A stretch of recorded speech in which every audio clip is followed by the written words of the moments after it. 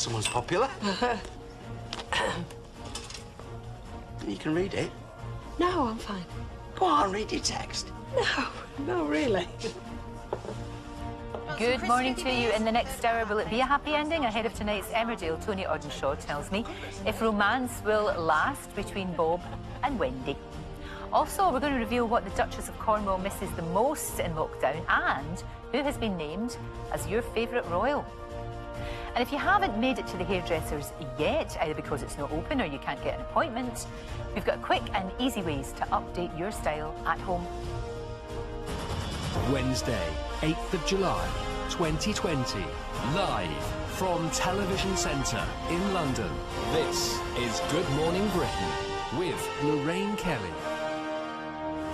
Well, it is 9 o'clock. I'm with you until 10 this morning, as always.